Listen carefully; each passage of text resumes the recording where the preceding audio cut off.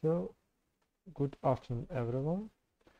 Today I'm going to give you the lecture about main principles of orthopedics, how to examine and treat our patients, and about the fracture healing process, about polytrauma and traumatic illness. So, what kind of pathology we used to treat? First of all, that's bone fracture. Bone fractures of extremities, of pelvis and spine. They goes in various types. You know today how to diagnose them and how to choose proper treatment according to the type of fracture. Next condition, dislocations. So, dislocations also urgent condition. Bone is not fractured, but a joint is usually not functioning well. And also we're talking about soft tissue injuries as tendons and ligaments. So usually they will also impair function. Also, we used to treat deformities. There may be deformities from birth or gained deformities, deformities of extremities, of spine, and also such joint disorders, mostly as osteoarthritis on advanced stage, or maybe spinal deformities and spinal diseases. The most common, degenerative disc disease. So that's our main job, what we do every day. And if we talk about our specialty, we have many so-called narrow fields. We call them subspecialties. So most of acute injuries, of course, are done by trauma surgeon. But there are peculiarities in treatment of some specific locations. That's why we have subspecialty of foot and ankle, wrist and hand. For injuries of vertebral column, there are also many specific points. Also about joint replacement as hip and knee joint replacement, and a subspecialty about knee surgeries, particularly arthroscopic surgeries. That's maybe quite a narrow field. So actual arthroscopy, maybe of knee joint, shoulder joint, hip joint, etc. And treatment of tumors and pediatric conditions maybe also as a subspecialty. So you see quite a huge variety of pathologies that we should treat. So the first was describing the techniques of treatment for dislocations and bone fracture was the prominent Greek physician Hippocrates. So he was a mathematician, he was a philosopher, and also he was a physician. His technique of shoulder dislocation reduction we use still nowadays in our practice. If other methods are not working, we use our foot and put it in the axillary region and pull this arm and using the heel trying to reduce the dislocation. So actually it's working. But also he introduced first devices made of wooden sticks and boards that were able to immobilize fractures. And actually these are first written notes that we have till nowadays. Another Greek philosopher and physician, Claudius Galenus, he introduced the principles of surgical technique of limb pathology. In the Middle East, we know Abu Ali ibn Sina, another name Avicenna. He wrote approximately 450 various books about different aspects of human being, but we are talking about his impact in medicine.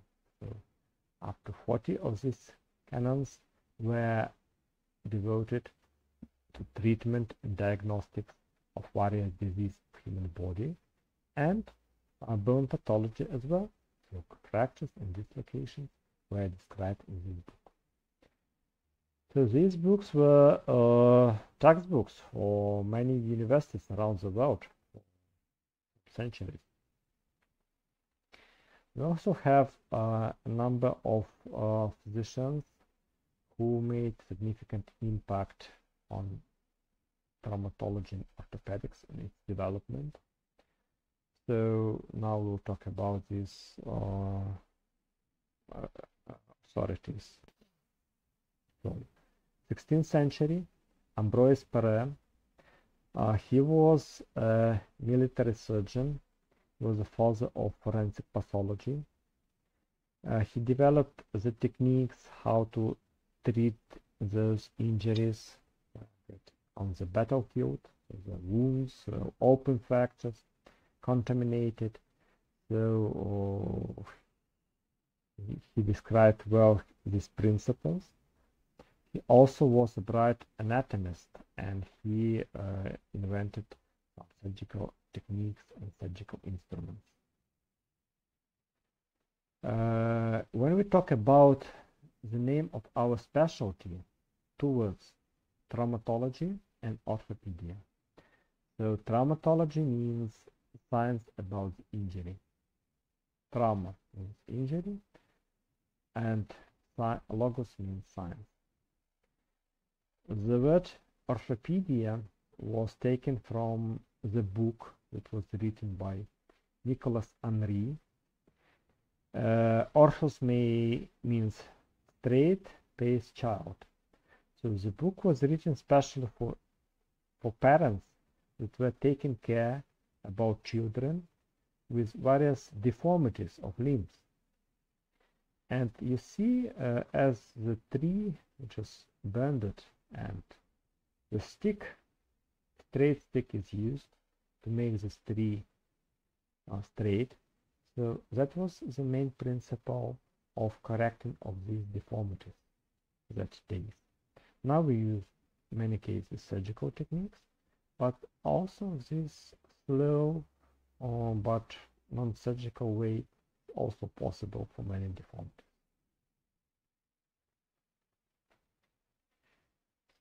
Another French surgeon, Guillaume Dupuytren, was also a bright anatomist, and till nowadays he described such pathology as fracture of malleolus, fractures involving ankle joint. And now if you see an X-ray with fibular fracture, which is about syndesmosis, and fracture of medial malleolus, which are displaced, so we name this Dupuytren fracture. Another pathology that he described with treatment techniques as well was contracture, stiffness of fingers, hand, which in many cases requires surgical treatment. Nikolai Ivanovich Pirogov, Ukrainian surgeon, is famous all around the world. He was a military surgeon. He was a bright anatomist. He described, actually his scientific thesis was about anatomy research. He created many atlases of human body, and from a surgical point, his technique was brilliant. He was very quick and very precise in his work, and he was the first actually who used POP bandages to treat fractures with our battlefield. He was also used the first general anesthesia to treat these patients. He was a great teacher as well, and he knows that in the Vinica we have his museum where he is, where you can visit him. and to see to get more information about his activity. Another prominent surgeon from United Kingdom, Basil Pott.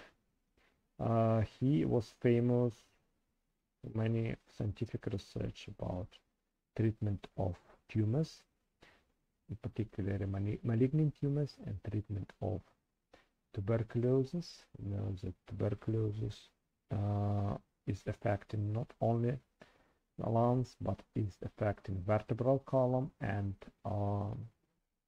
joints, particularly knee joint and hip joint. So 18th century, this was very spread and was a great problem these days.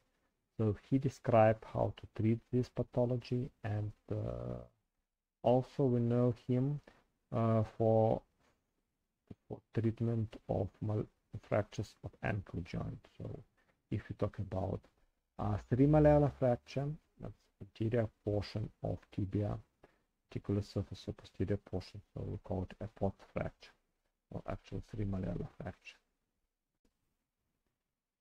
Another surgeon from United Kingdom, from Wales, is Hugh Owen Thomas.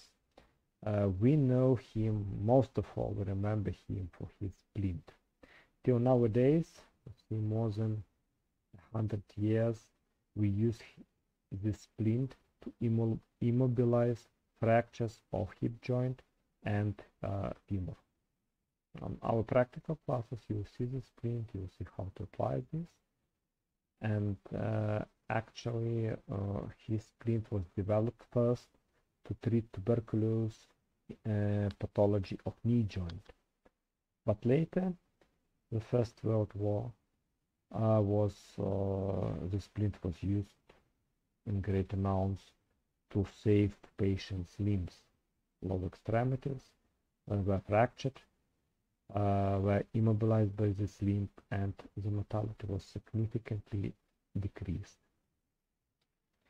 Another brilliant surgeon, also from United Kingdom, Robert Jones. He described the fracture of the base of the fifth metatarsal bone. Now we know this fracture as Jones fracture. So once dancing, he got this fracture, and to prove that there is a fracture there, he used X-rays. So after that, X-rays become a routine procedure that is used to diagnose fracture. Konstantin Sivash is an orthopedic surgeon from Ukraine. That days it was Soviet Union, so Soviet Ukraine. Actually, he was born not far from Kiev, on a top city, Sumy region. So actually, he was the first who successfully implanted artificial hip joint.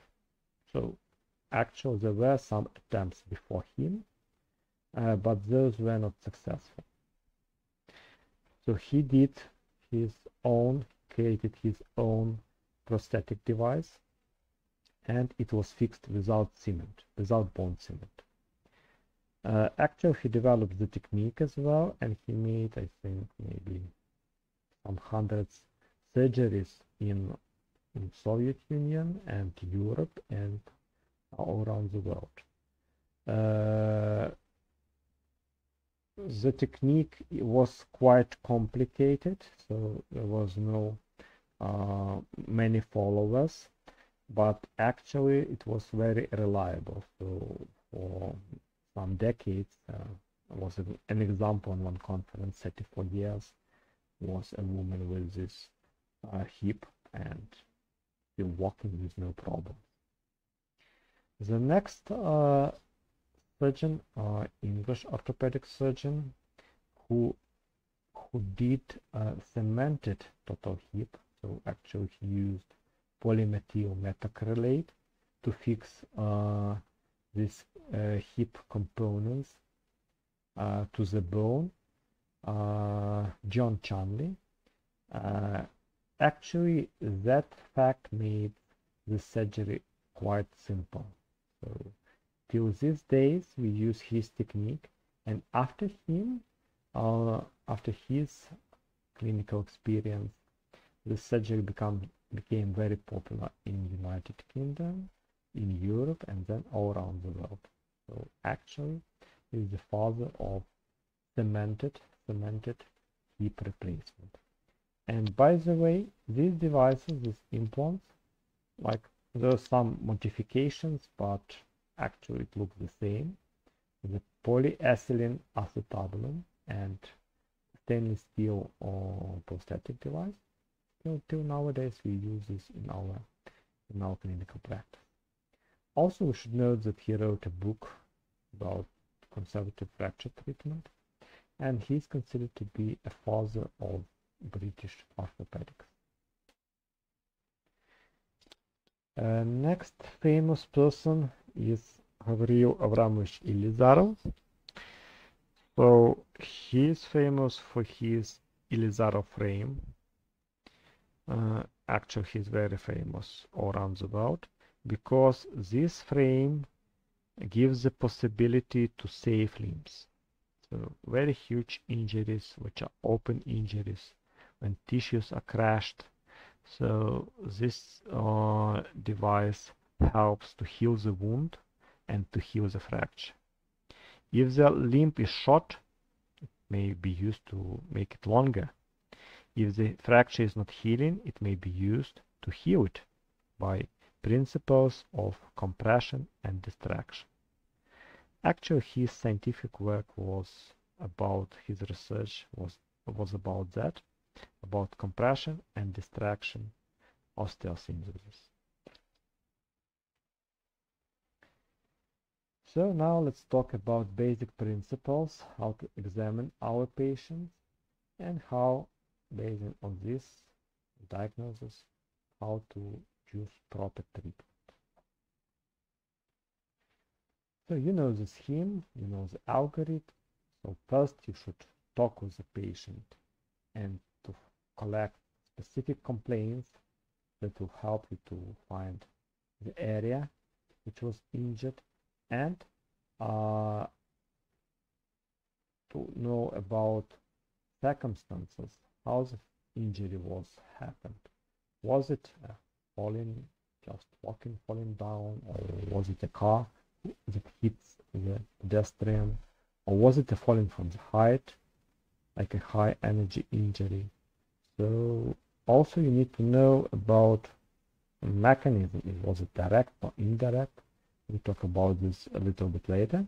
So all these facts together with the time, how much time have passed from the moment of injury to application and all this treatment that was performed before you see the patient. All this will help you a lot to make correct diagnosis and to choose correct treatment plan. So from general examination, first of course we need to know if patient's general condition, it may be satisfactory, poor, maybe agonic even, and the main points you should check. First of all, you should check his consciousness, you should check presence of the pulse rate, and the level of blood pressure. Particularly, we need systolic blood pressure very quickly to estimate general condition of our patient. We perform our examination of all parts of the body, limbs, length of the limbs, the presence of deformities, shortening of the limb, etc. The axis of the limb, is there changed or not, vertebral column, spine as well. So, and also we need to check how muscle tonus is present. We have some specific symptoms that are can help us to perform differential diagnosis. Fractures, you remember that if we see a deformity, gross deformity of the limb that was not present before the injury, if we see mobility in this unusual place, not in the joint but in the midshaft, let's say, or you have a crepitation, feel crepitation on the injured side, so you're sure then that the fracture is present. And some additional clinical symptoms like swelling, present for every fracture, hematoma, also bruising, local tenderness, function is decreased in joints, movement are restricted. So all this also will help you together with main clinical symptoms. It will help you to make correct diagnosis. And then we'll go to the additional methods of investigation. So note that first we need to examine patient physically, and only then we should go to X-rays, and not vice versa. So on the slide you can see X-ray, which is done according to the rules, and of course you need to know how to perform X-rays correctly. So you see that we have AP view and lateral view. Two views are mandatory, not only one view, but two views. We need to put the site where you think the fracture is on the middle of the film. Here it is. So you check physical symptoms of fracture. You see that there is deformity here. You feel crepitation. Yes. You see that this area is mobile. You can move on this area. And you put the film under the patient's leg and make X-rays. Straight AP view from anterior to superior. This one, you see the leg is straight. It's not rotated. Yes, same as here. And straight lateral view, which is perpendicular to AP view. See, straight lateral view here. So that's minimum that you are doing. For some locations you need more. For some locations, wrist joint, for example, scaphoid fracture, you need 45-degree oblique view. For calcaneus, for talus, sometimes for pelvis you need additional views. So, but two views you should do in all cases. Also, we should see the joint which is close to the fracture.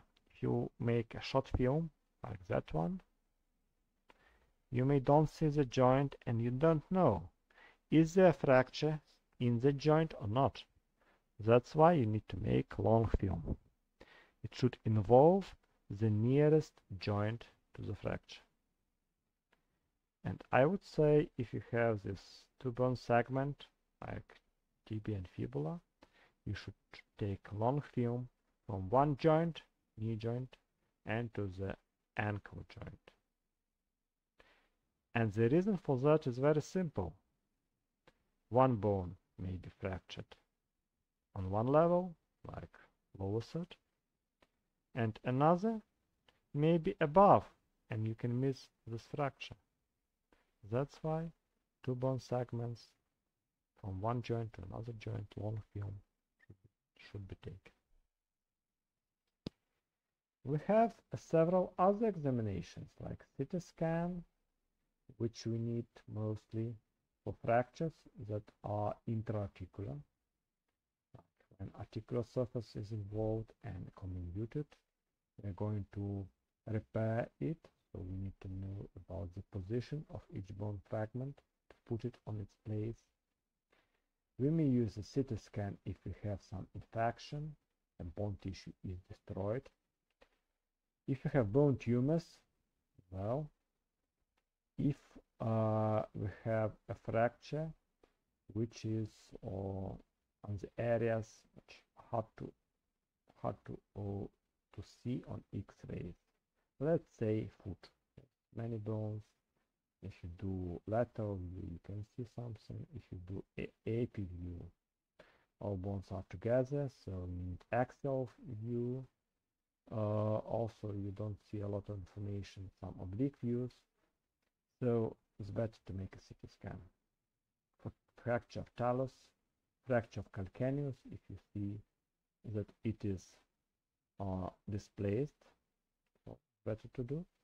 The second location, may be pelvic fractures that are also not. You can miss something if it is unstable fracture. And the same about vertebral column. Also, CT scan should be performed. If we talk about MRI, mostly we don't use this to diagnose fractures, but ligaments, the joint capsule, inflammation of the joint, like synovitis, for example. You can see the capsule well, you can see amount of fluid, you can see is knee joint, like let's say meniscus, are they intact or not, cruciate ligaments, and so on. So that's the main purpose why you can use it. And also, if we talk about osteoarthritis, it can show us the state of cartilage and how it is destroyed, and this bone area under the cartilage, subchondral bone, yes, so sometimes we may find some destruction there. That's our main problem. Okay, if we put here ultrasound, many think it's not important, yes, it's not for bones. Yes, it's not for bones, but that's for joints. And knee joint can be well examined by ultrasound. Some other joints as shoulder joint, maybe hip as well. And particularly we are talking about newborns, maybe few weeks. It's not good to make an X-ray, but if you think about congenital hip dysplasia or dislocation, and you can't make X-rays because it's harmful, but ultrasound is safe. You can see much more. You can see the cartilage, you can see anteversion of the femoral head, its position, the femoral head, is it in the joint or not. So you can see even much more information than by X-rays. And it's non-invasive, it's safe for a child. Ultrasound, why not?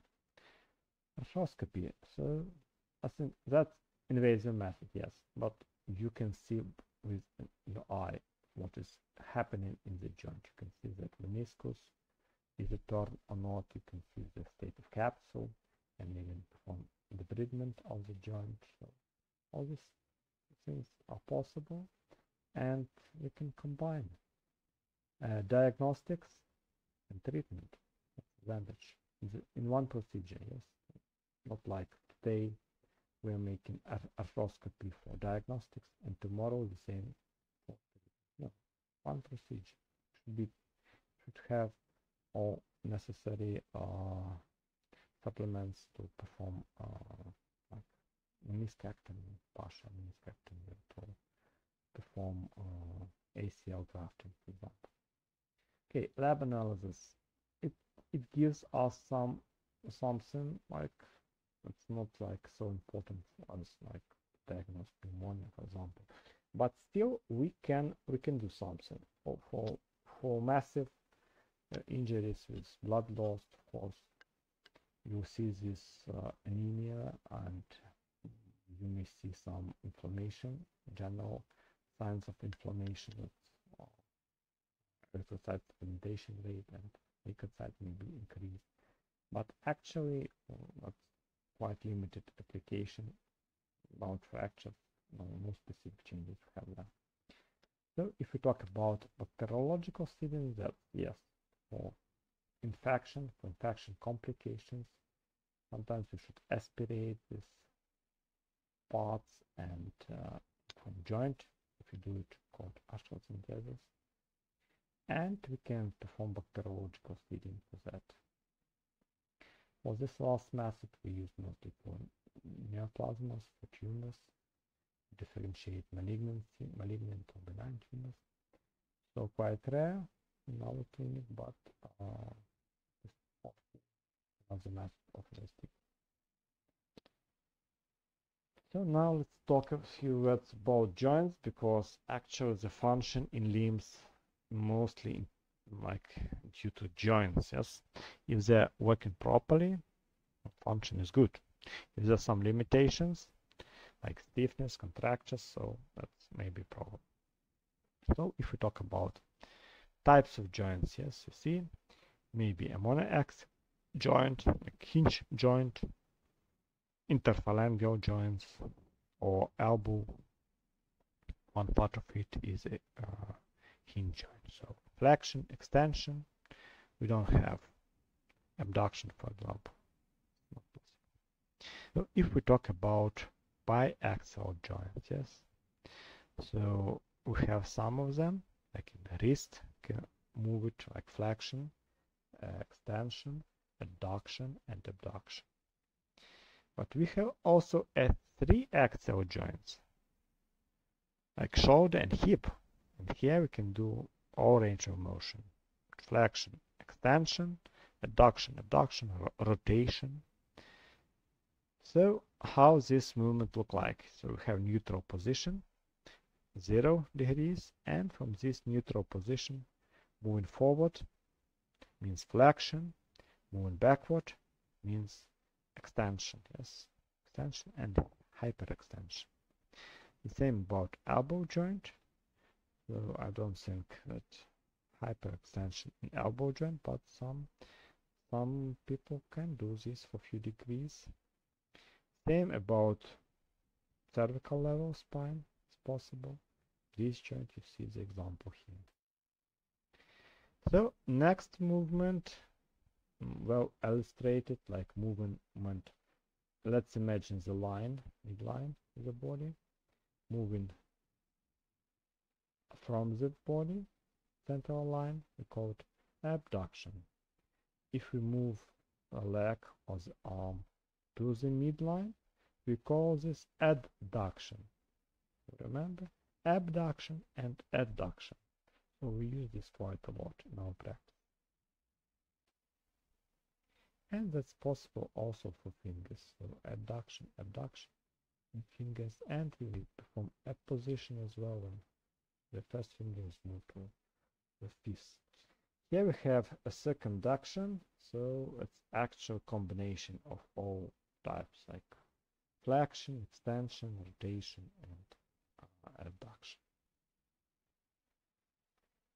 One term more that you should remember, this is supination and pronation. So supination is a rotational movement which is external, and pronation is performed internal. So remember again, supination and pronation. Well remember. I can remember about hand position. So this position, supination, palm is up, pronation, palm is down.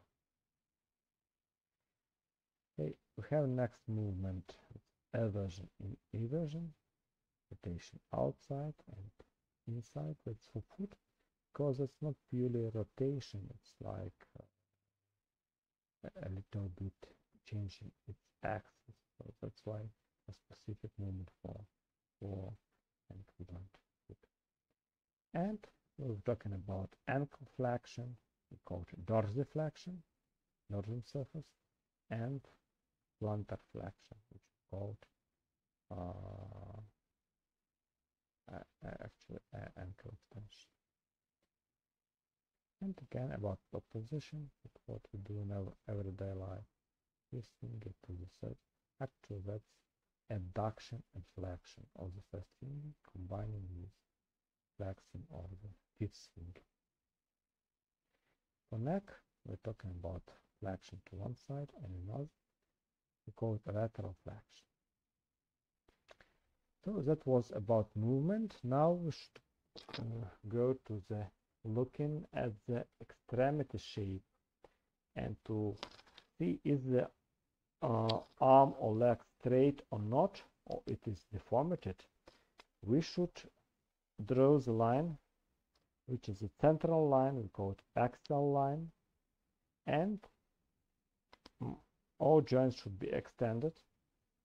And if in this extension position, the central line goes through the middle three main points like head of humerus, capitulum, or head of radius, and styloid process.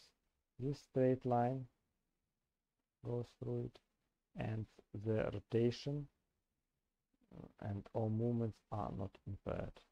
If we talk about some deformity, on this slide we can see the deformity. That's when elbow joint is fully extended. So we see actually the angulation, which is open to the lateral side, or angulation, which is open to the medial side. So these two types of deformities. We call it a cubitus elbow joint, the cubitus valgus and cubitus varus. About lower extremity, axial line goes through the spina iliac anterior superior, through the patella, yes, maybe edge of patella, maybe the center of the patella, and to the space between the first and second finger toes. So look, when we have two types of deformities. One, when knee joint is in the middle part of this line, and the knee joint is out of this line. So actually we are talking about valgus knee and varus knee. If it is bilateral, we may say O-shaped leg, bilateral genu varum, and X-shaped leg, like letter X, is bilateral genu valgus. Practical saying that is possible for after fractures of condyles, femoral condyle or tibial head. It may be possible when ligaments are ruptured, and may be possible when newborn child rickets, this kind of deformity. And if severe stages of advanced stage of osteoarthritis, also sometimes we have valgus or varus deformity that we should correct in our surgical treatment. So let's go on and talk about the length of extremities. You know that upper extremity consists of two segments. That's humerus and forearm. When we measure the total length of upper extremity, that's from acromion till the tip of the third finger. The arm is in an anatomical position, and if we take these measurements, of course, the important point is to do it bilaterally on one side and another side. Those few measurements, like say 60 centimeters one side, gives you nothing. But if you see one side 60 and another 55, okay, so understand that one limb is shorter and it should be the same. So perhaps some kind of pathology this patient has. So about humerus, we take this bony landmark as acromion again, and from this side it may be lateral epicondyle or maybe tip of olecranum as well. So that will be the length of humerus.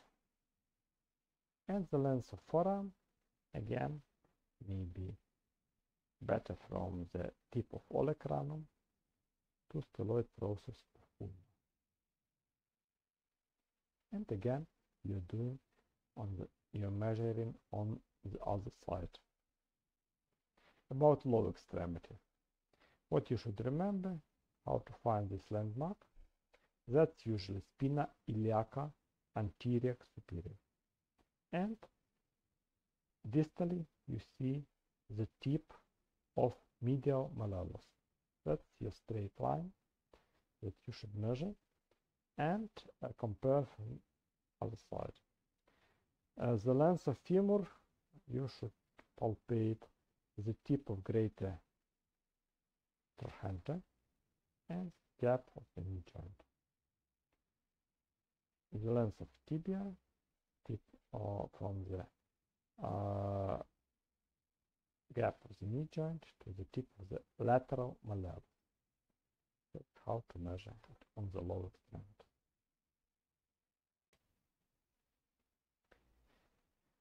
So that's a short algorithm for diagnostics. So when you see a patient with injury, first of all, you need to determine, is it just soft tissue injury or the bone is involved? So to know that, you know already symptoms. If you check the symptoms, you have the answer. So first of all, you look. If you see the deformity is present, so perhaps that is a fracture, or maybe a dislocation also goes with deformity. If there is no deformity, so perhaps there is no fracture, but there is no fracture which is displaced. But it is possible when there is a fracture which is not displaced. That you should keep in mind. So, but deformity, presence of deformity tells you that something wrong happened. Bone shape is changed, and usually that's fracture with displacement. Second, you check this local area pain is. If you feel mobility, bone fragments are movable, that's you're sure the fracture is present. If you don't see this, perhaps there is no fracture. And the third thing, you check crepitation. If you're moving bone fragments and you feel crepitation, perhaps the fracture is present. If no, there's no fracture. So for fractures that are not displaced, you can apply a load along the axis of extremity. Talking about femur, you can raise it up, back, and apply a load along the hammering, for example, with the heel, and that will help you to diagnose if the pain is increasing in the femur, so it's broken. If a pain is only where hammering, like foot, no fracture usually. So that's first you should differentiate, because if no fracture, one treatment. If there is fracture, another treatment. If the fracture is displaced, usually the treatment is more complicated. Maybe a reduction or surgery or close reduction, general anesthesia. If the fracture is not displaced, treatment is more simple as usual. Usually you just need to immobilize, to prevent movements. That's it. That's more simple because it is usually performed without taking patient to the hospital. Just applying a POP and patient goes home. And the last, you should determine if there is a fracture, yes, so displaced or not, and then is it open or closed? And that's again a challenge. If it is open fracture, infection is inside. Infection may develop there. It may become infected. It may become affecting the fracture healing either, because infected wound with a fracture usually don't heal. That's why we have two types. We have when fracture is made with a bone fragment from inside outside, and it is damaging the skin, fascia, subcutaneous tissues, and causing the wound. And maybe when impact is performed from outside in, heavy object is damaging skin, subcutaneous tissues, and damaging the bone. We have also three other types of injuries that are common for joints. So on the left side is a dislocation. So what is a dislocation? You see the part of joint, a head particularly, goes out of the joint. So here we have glenoid and articular surface of humeral head. So we have a loss of contact because the humeral head goes out of the glenoid cavity, and there is no contact between glenoid cartilage and humeral cartilage. So that's official definition for dislocation, when there is total loss of contact between two articular surfaces, and that's usually when head goes out of the joint cavity. We have another condition when it goes down in the shoulder joint, for example. It goes down, but it's still in the joint, in the capsule of the joint, but just displaced a little bit. So this we would call a subluxation, when particularly part of the articular surface is in contact, but part is not. So a subluxation is very different from dislocation, because usually it can be corrected more easily, and the reason for that is mostly not the injury for shoulder joint, but maybe problems with neurological problems that are innervating the capsule. Due to this, the tonus is less and it goes down. Also, another condition is a sprain ligaments, and which are stabilizing the joint, maybe every joint. Ankle joint is shown here, knee joint as well. So it goes in different grades according to the full turn of this ligaments or partial turn of this ligament. Of course, this affects on the function of extremity and affects its stability.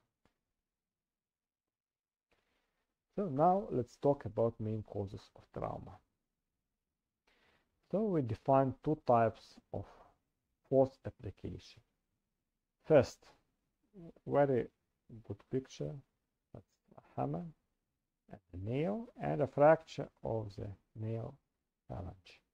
So actually very simple explanation of direct force which was applied here. Another simple or direct violence is when patient is falling on the elbow olecranum and it is fractured.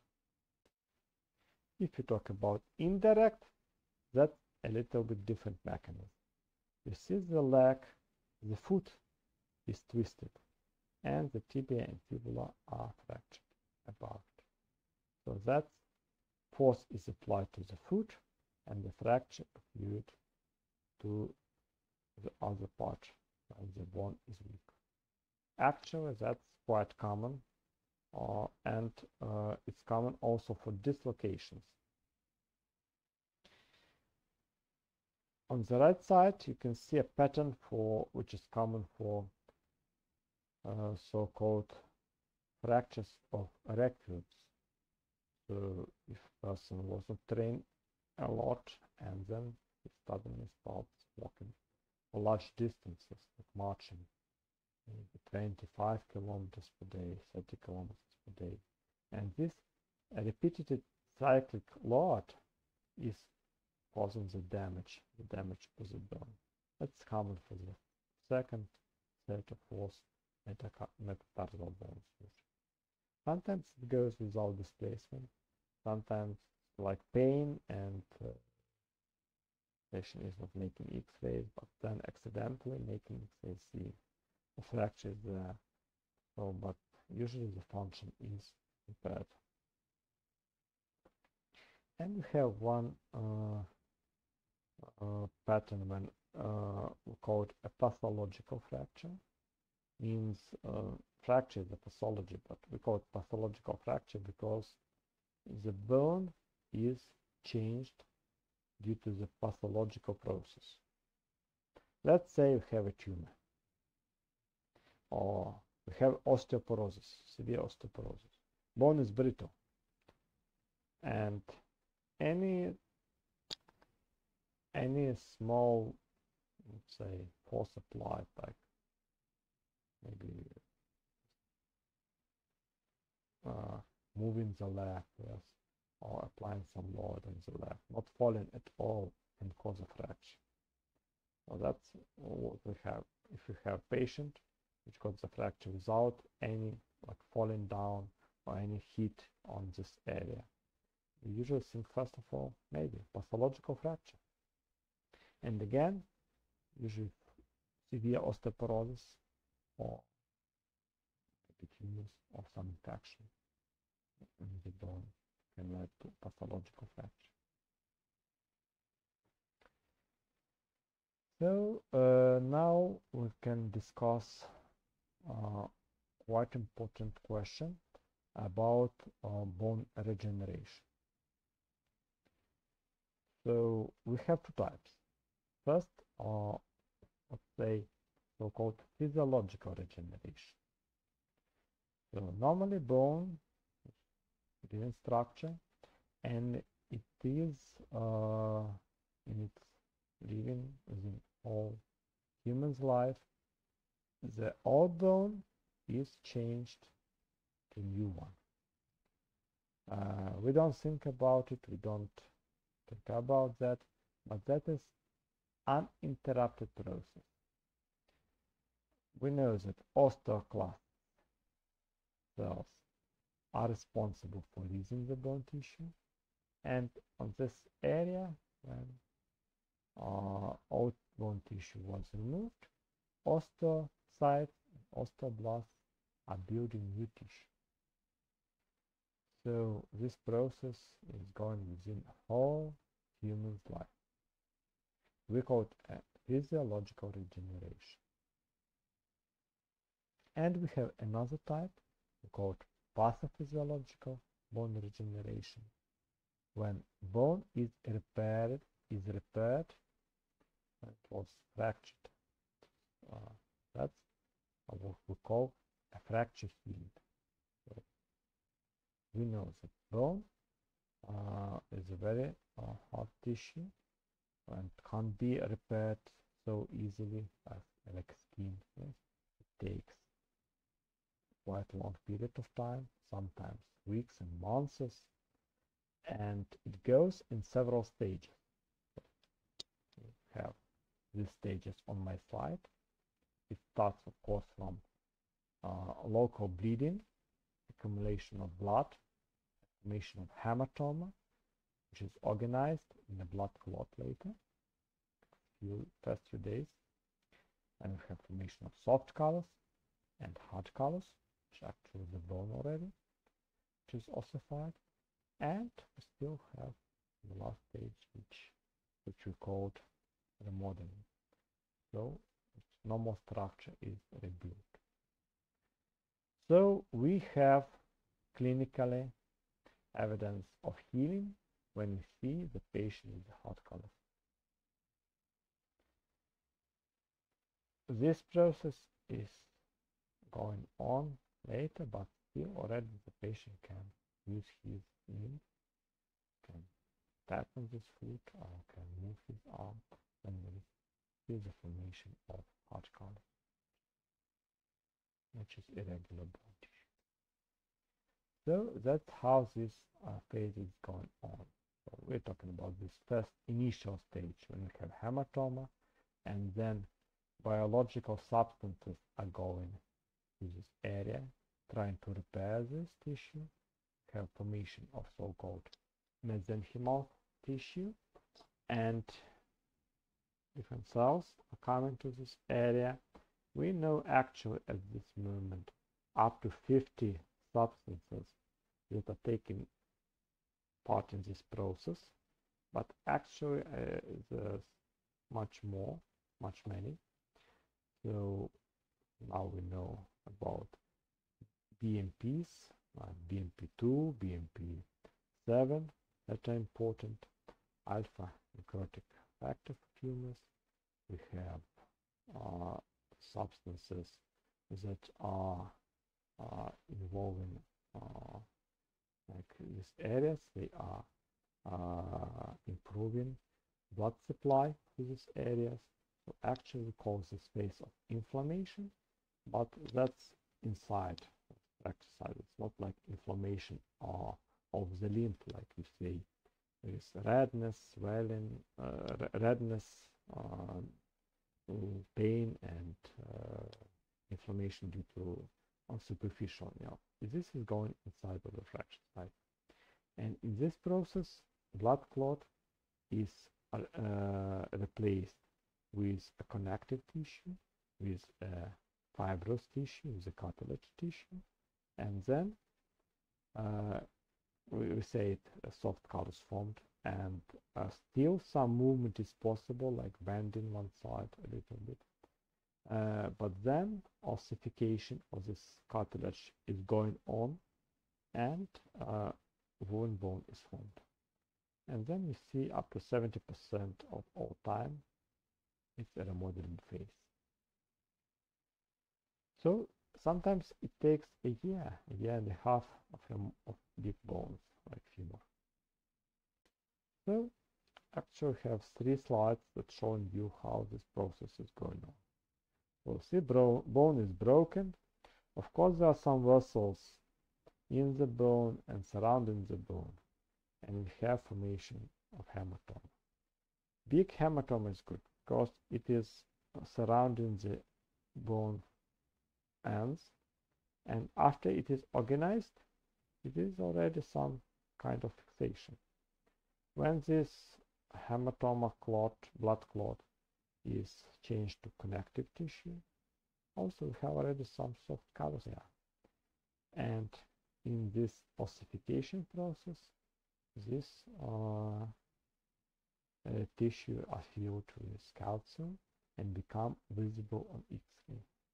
Still, when we have this soft callus, we don't see it on X-ray. That's the problem.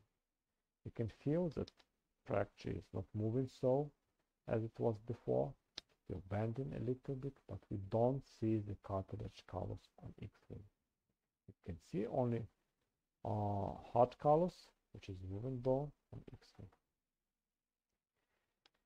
Another way of healing is when we don't have callus at all. We call it a direct healing or endosteal healing. Or maybe a callus which is periosteal, and direct healing when the bone is ingrowing from one bone fragment into another one. So-called osteons, they are growing directly. That's why we call direct healing, from one bone fragment into another one.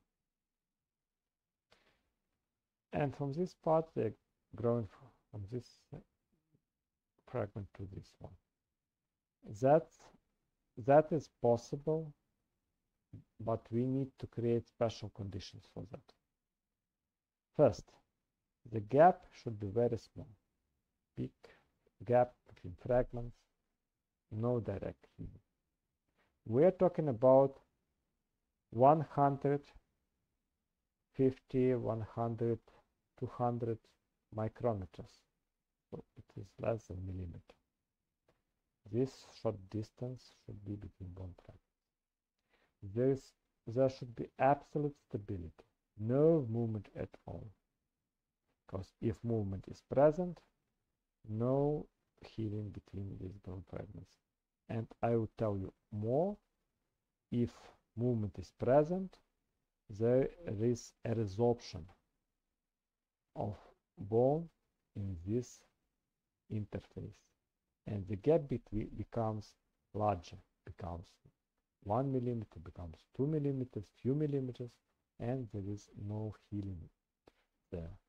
That's why it is so important to immobilize fracture. Even non-displaced fracture, but you should immobilize to prevent this resorption and to heal, to achieve direct healing.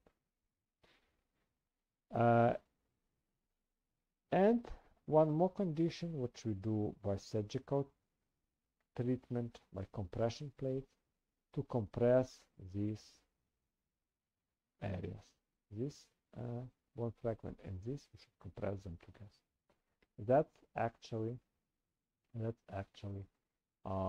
help for direct healing. And if it happens, we may see no big callus, or we may see no callus at all. So this callus will be seen only if we have big fracture gap, we have some movement, micro movement, and if we have a big hematoma around. So remember that on X-rays, sometimes the fracture may heal without formation of big callus. So of course there are many factors that are affecting the fracture healing. Some of them help fracture healing, others delay healing, make healing impossible even. On this slide, I put you main factors which are harmful, which will delay fracture healing, and which may cause a problem with the patient. So, if very high energy was applied to the fracture, so tissues are severely damaged, blood supply is severely damaged. If it is open fracture, also bad thing. But this will heal longer, or may don't heal at all. The second very harmful factor is infection. If you remember, if you want to heal the fracture, you should irradiate infection. Healing in the infection wound very long, may even don't heal. Fracture may don't heal, and of course that's our primary aim, to prevent infection or to eradicate infection. Segmental fracture. My classes, many times I show you double fracture. So that's a case where one of these fractures may not heal. If you have a segment between bone, main bone fragments, so there may be problems. For pathological fractures, osteoporotic bone, you have scientific data that shows that fracture in many cases, the healing is longer. Up to 40% of osteoporotic fractures needs longer time for healing. Also for tumors, when bone tissue is destroyed, also may expect problems with healing. Interposition of soft tissues between main fracture fragments. That will also cause problems with healing. Because no contact between bone fragments. That's how we don't heal. Problems with blood supply. That is a very well-known problem, and we know that there are some areas, some bones, or parts of bone that heal not very well. Let's say femur. If the fracture happens in the femoral neck, the fracture may expect problems with healing. Many of these don't heal, and if they heal, it needs a long time. If the fracture happens in the area of trochanterus, pertrochanteric fracture, so usually it heals well, because we have very good blood supply there. For femoral neck, if it's fractured, all patient, we may expect non-healing there. Many systemic disease, endocrinal disease, problems with vessels, problems from comorbidities, infection, and so on and so on, they may cause delayed healing. Malnutrition as well. If the patient is using corticosteroids, even I would say even non-steroid anti-inflammatory drugs, very continuous use may delay healing. Remember that. For corticosteroids, the use of them itself cause osteoporosis, but also it causes problems with healing. We're talking about iatrogenic reasons as well. If not proper treatment was performed, it can cause non-healing. And if you have distraction on the fracture side, also pulling these bone fragments apart may cause a delayed healing. So there are some periods of fracture healing when it is possible and necessary, but in the final stages that may cause problems with healing.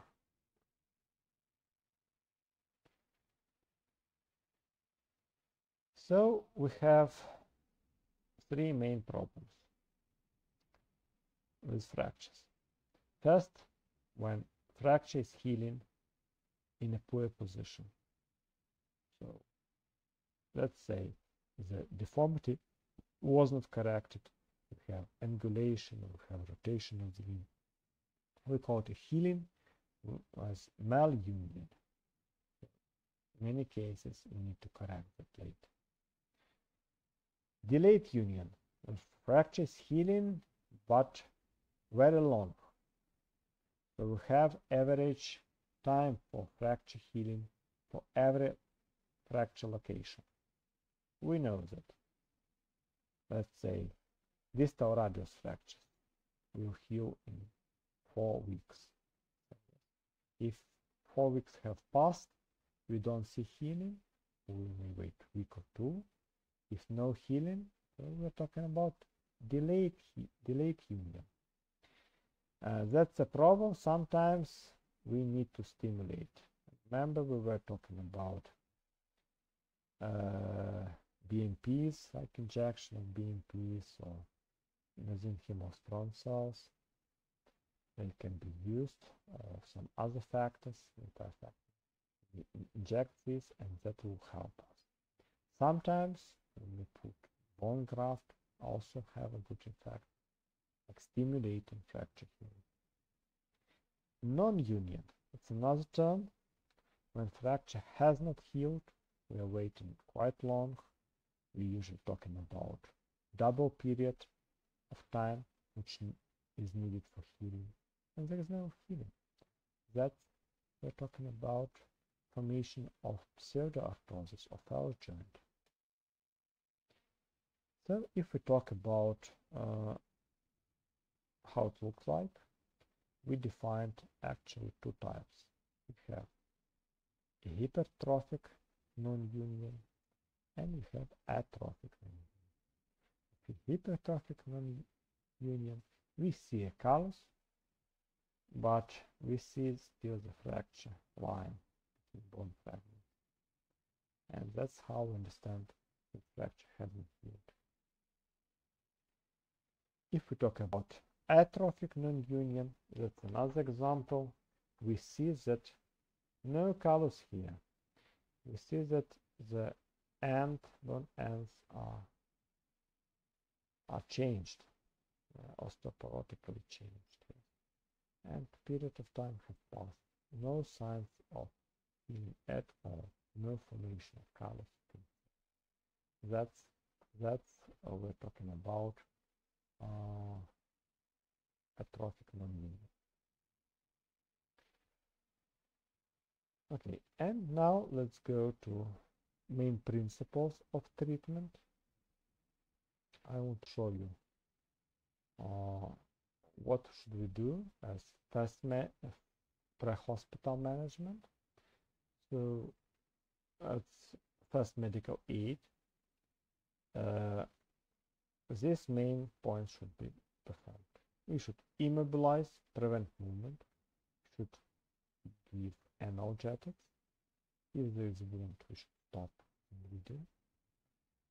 To prevent swelling, increase of swelling, we should put arm as possible or leg as high as possible. Put ice here. IV infusions, if you have 2 or 3 fractures, if you have femoral fractures or wound with bleeding. And take patient to a hospital as soon as possible. Call ambulance. If you are ambulance, so you're doing all the steps and going to the hospital. That's how it looks like. In practical classes, we'll talk more in details. But note that we have splints, maybe factory made. If you don't have it, maybe a sling. And you should pad it well to protect soft tissues. And I tell you many times that 2 joints should be fixed. For fracture of forearm, you should fix the splint above the elbow joint and below the wrist joint. If humerus is fractured, so splint should go above the shoulder joint and below the elbow joint. This splints, the name is Kramer wire splint, used for lower extremities. You may use few of them. On posterior side one on the lateral side, and one on the middle side. Or it's better to use Literex for using it. That's parts of the splints and how it look like application. Note that's traction splint. Then you use rope stick. You can apply some tension along the axis of the extremity and then fix it with bandages. So when patient is in the hospital, we have 2 ways. We can perform non-surgical treatment and we can perform surgical treatment. And that is actually the algorithm with all possible options. So please look very carefully at this algorithm. Of course, we start from advanced trauma life support. Yes, if needed. If no needed or performed successfully, we go to our examination. We talk with the patient, we perform physical examination, and if you see symptoms or we need to exclude possible fractures, we perform an X-ray. Have 4 options. Let's start from this one, like no bone pathology in X-ray. That's very good. You don't need POP. You don't need to immobilize mostly. Well, for some soft tissue injuries, we still apply brace for a week or 2. But if tendon is ruptured, we need to repair it. If it's sprain or hematoma, just rest and go to rehabilitation. Usually a week or 2 is enough. Another option, we have a dislocation. Remember, bone is not fractured, but we need to put this part of the bone to the joint cavity. Usually we call this a reduction procedure. This may go as open way and close, but close, that's what we do. Open is for complicated cases, like you can't do it in closed way, and it's quite rare. Or it's old case, like few weeks have passed. We consider more than 3 weeks old case. You should not do it closed. You should do it open. After reduction, X-ray again. Please note, Harris X-ray before your treatment and after reduction, X-ray, and then immobilization and rehabilitation. That was about dislocation. And we have these 2 parts of the scheme, both about fractures. Yeah, you made X-ray, you see fracture, you look at the patient, there is wound, so open fracture. So what should we do? We should clean the wound, debride it, remove foreign bodies. We should give antibiotics. We should apply drainage, approximate skin edges, but no closure the wound until it will heal. And usually we go in this way. We use external fixator like Elizarov frame or other type of external fixator. For first and second grade, if it's clean wound, possible internal fixation, possible.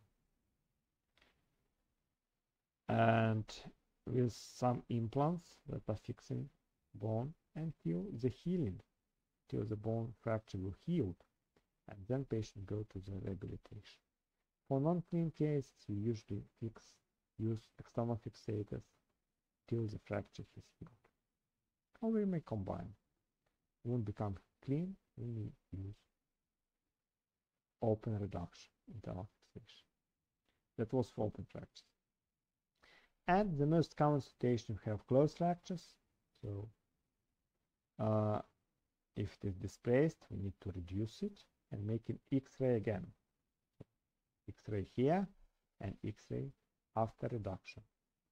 If a reduction is satisfactory, you just immobilize it with a brace or POP, making few X-rays on all this period until it heals, few months. So you do it in a week, then in a month, and every 3 months. Then, if it has healed, the patient goes to rehabilitation.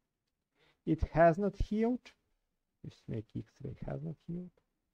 So you have problems with healing, like mentioned above, non-healing or delayed healing. You need to stimulate. You may perform surgery with bone grafting or injecting PRP, BMP, injecting, and then it will heal, and then to rehabilitation. That was satisfactory reduction, yes. If unsatisfactory reduction, so it goes to open reduction to fixation. And again, it goes in this way to X-rays, healed, rehabilitation, X-rays, healed, rehabilitation. That's actually all our treatment for injuries are described in this scheme. You know this, you know correct management. So I put here 4 main goals. So when we have patient with injuries, first, of course, we're doing measures to save patient's life, no doubt. Yes. Then we should save the extremity. It's injured. It's also no doubt.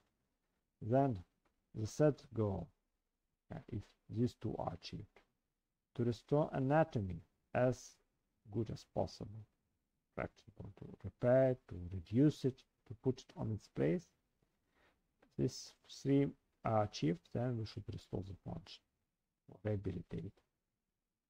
That's our short but very important algorithm for patients with injuries. Okay, and we're talking about main types of non-surgical treatment and main types of surgical treatment. Immobilization, skeletal traction. Now I will show you just pictures. More in details we'll talk about this on second lecture, about principles of treatment. And internal external fixation and some orthopedic surgery. So that's how POP look like. Posterior cast or secular bandage maybe.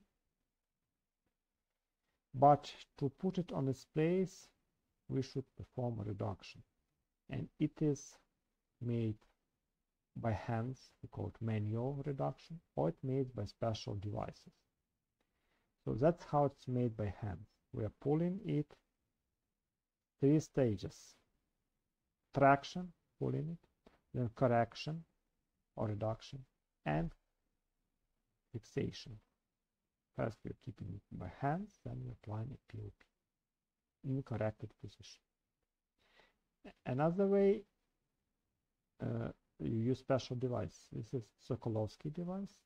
In other countries you may have different names for this, but the idea is one part is put one side, this is put in another side, by this device, and you can correct this displacement and apply a POP in this device.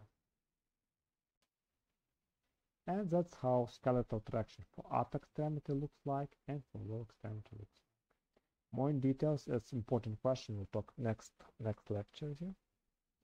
That's for lower extremity. Note that we need specific places where we put K-wire. We can't put it through here or through the middle of the shaft. No, that's a bad idea, very bad idea.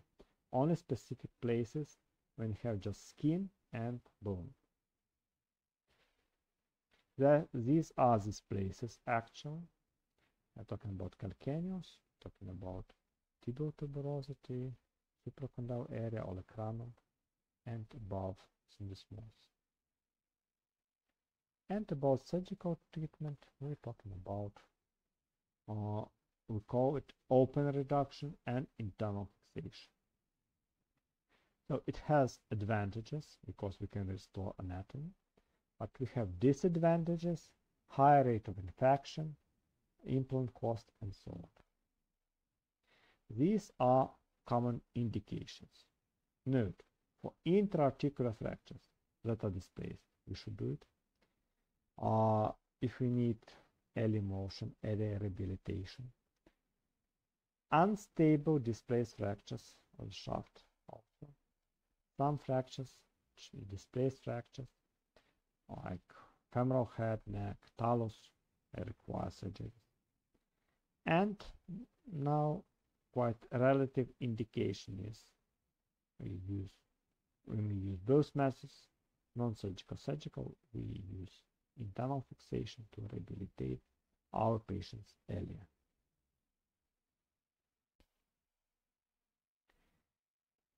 So main implants that we use: K-wires, screws, plates with screws, intramedullary nails, and now new developing direction biodegradable dies. So screws, you see how they look like, different types. We fix tibial head, we may fix oblique fractures with screws, but mostly screws are used together with a plate. Very thin K-wires can be used alone for fingers or bundle, or for fixing of olecranon. But mostly screws are used together with plates. So you see, the plate is fixed to the bone with screws above the fracture and below the fracture. And intramedullary nails, they go in different types. For femur bone, for humerus bone, X-rays of tibia after internal fracture fixation with intramedullary nail. And specific nail, like hammer nail, for trochanteric fractures. Note that they are locking nail. Locking screws are used to fix them better. And Ilizarov frame, that is external fixator. So this is the type of external fixator which is fixing on one side. So we have a frame here, rods are inserted and fixing the fracture. Usually we use this for open fractures. So we can clean the wound, we can dress the wound very well when we apply external fixators, and we can use them also for patients with polytrauma. So open fractures, we need to clean the wound, debridement. We can do it like through the window in the bandage, like saccular bandage, POP was applied, and then a window, and through this window we can clean the wound. And if everything is okay, we move to the rehabilitation part, and this rehabilitation part involves gradual activity. So we move joints, we give patients some support, not to apply significant force to this area. And that's a whole science, because you need to know how much load can be applied on each stage of fracture healing. And that depends from the fracture type, and that depends from the implant that was used. So students, that's all for now.